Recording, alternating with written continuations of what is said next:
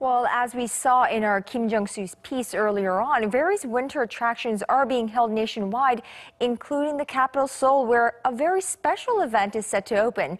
For more on that and the weather update, let's head over to our Lee Jee-hyun at the Weather Center. Jee-hyun, what can Seoulites like ourselves look forward to this holiday season? Well, Gyeong, that is none other than the Seoul Christmas Market, which is a staple to take place in Yeouido Hangang Park.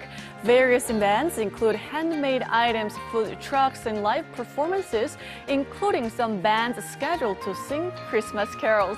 And what will make the market even more sought after is that the weather conditions will be quite mild and bearable during the event's duration. There should be a sharp drop in temperatures on Friday with light rain in the midweek, but other than that, we are not expecting any major cold snap for a while. In fact, tomorrow could be the warmest day this winter season, as daily low here in Seoul and Daejeon will start out at 5 degrees Celsius. But relatively high levels of fine dust and fog could be seen in the central regions in the morning hours.